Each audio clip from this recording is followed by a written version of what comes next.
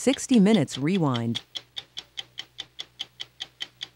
Iron Dome is a technological marvel, a cutting-edge weapon of war that even some pacifists might come to love.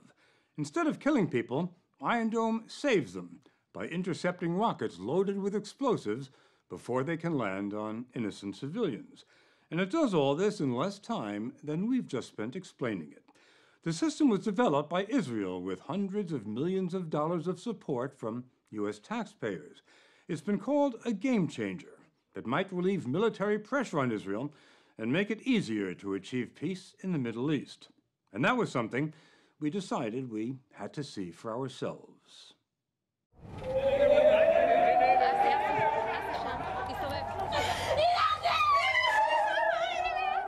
Over the past 11 years, more than 15,000 rockets and mortars have been fired at Israel by Hezbollah in Lebanon and by Hamas in the Gaza Strip.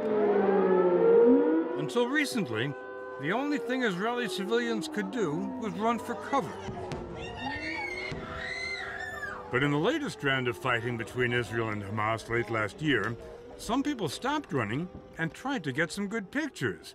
Because this time, when Hamas fired rockets from Gaza at Israeli cities, Iron Dome fired missiles to intercept them in the sky before they could do any damage on the ground. You're looking at an Iron Dome missile on its way. You can't see the Hamas rocket it's going after, but watch how the missile will adjust its course to get close to the Hamas rocket and blow it up. At night, the images of Iron Dome are even more spectacular. This video was taken at a wedding in southern Israel. As squadrons of Iron Dome missiles could be seen hunting salvos of Hamas rockets, the wedding music played on, despite the battle above. Do you think that people in Tel Aviv and Ashkelon feel safer today than they did 6 months ago? By far. Ehud Barak is a legendary Israeli commander and general, and Israel's defense minister. We interviewed him just before Israel's recent elections. No, people are not running to shelters so much. They're staying in their cafes. No, I don't think so. Probably in Tel Aviv, where no rocket actually landed, but there is less anxiety deep in their minds, because after all, everyone knows the statistics that basically, most probably, the incoming rocket will be intercepted.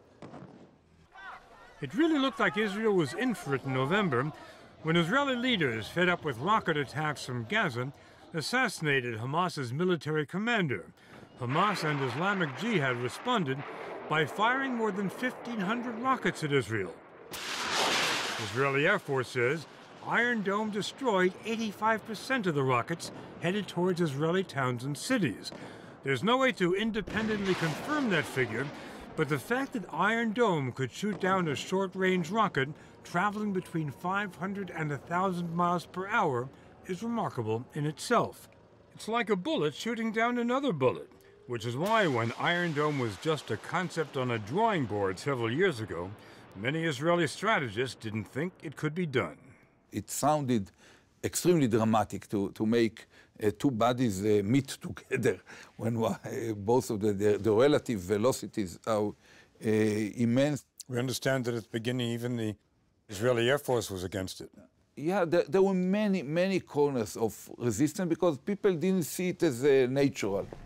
To see how Iron Dome works, we paid a visit to one of Israel's 5 operational batteries. Each battery has its own radar, command and control center, and launchers that fire the intercepting missiles. The equipment's worth about $50 million. It's sitting in a potato field manned by what appear to be college kids. Shai Kogansky is the battery commander. How old are most of your soldiers? Between 18 to 21 years old. Pretty young. Yes, they're young. And you're the commander?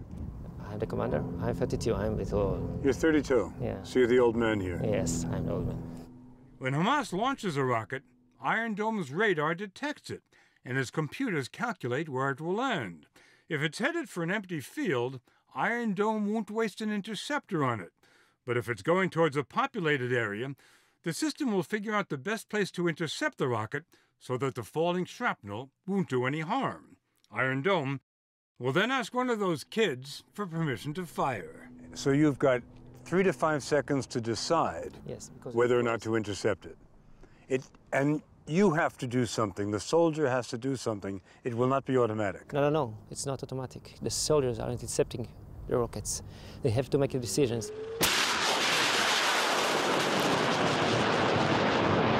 This is the Iron Dome interceptor. Once it's launched, it has a mind of its own. And this is the mind right here, the brains. It guides the missile very close to the enemy rocket and explodes, blowing the rocket out of the sky and keeping it far away from an Israeli town. A rocket fired from the Gaza Strip will take just 7 to 15 seconds to land in the Israeli town of Sderot.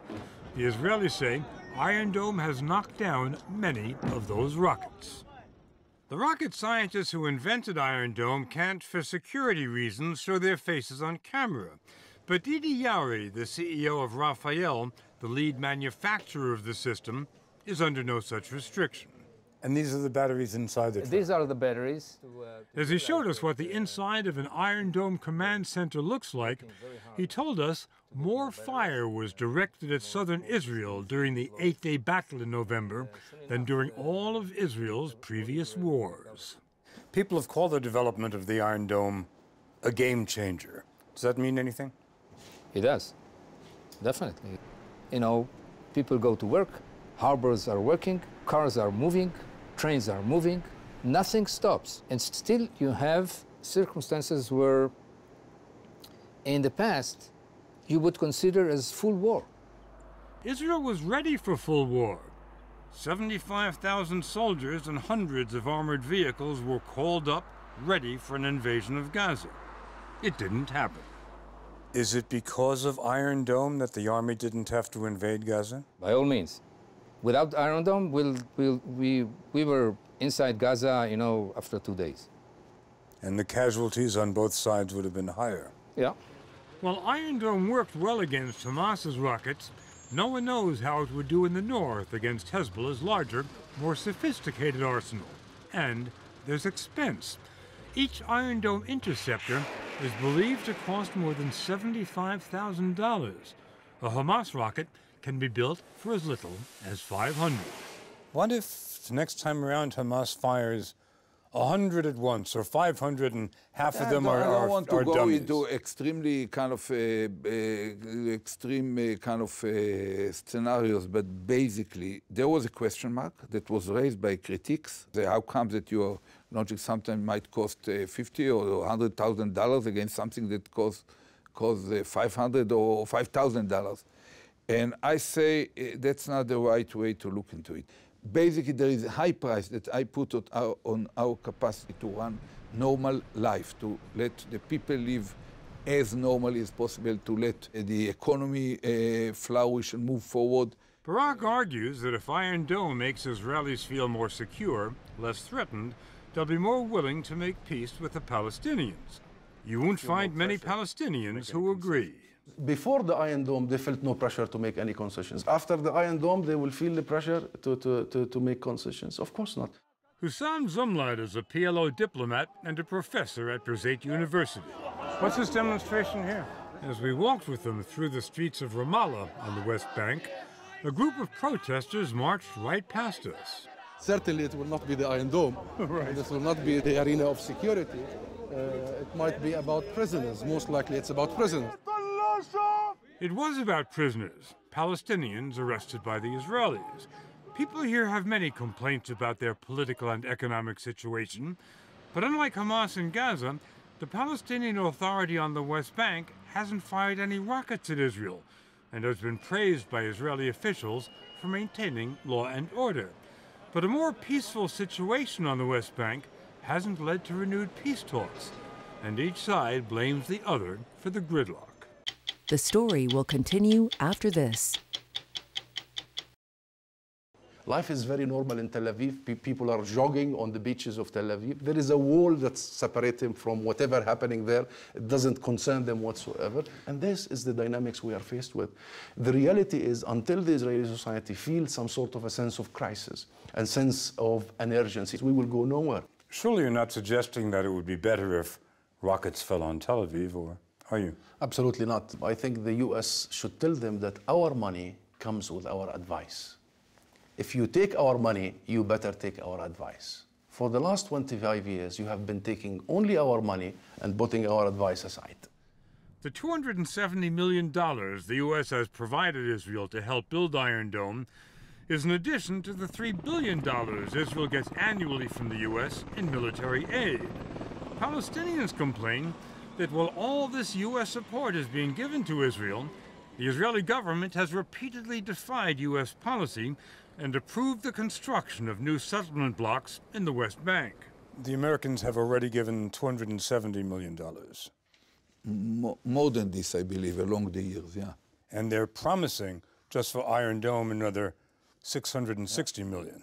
Yeah, 680, probably 211 might be given in the coming fiscal year. While the Americans are helping you so much in your defense, Israel goes on building settlements, which is exactly what the Americans don't want. How does that work when you're asking America for help and doing exactly what the Americans don't want you to do? You know, Bob, I prefer not to answer this question right now. You know, we are in the height of the election period. I basically think that the relationship, especially between our intelligence communities and our defense establishment, are extremely close. You mean between the Israeli and the Americans? Yeah, extremely close.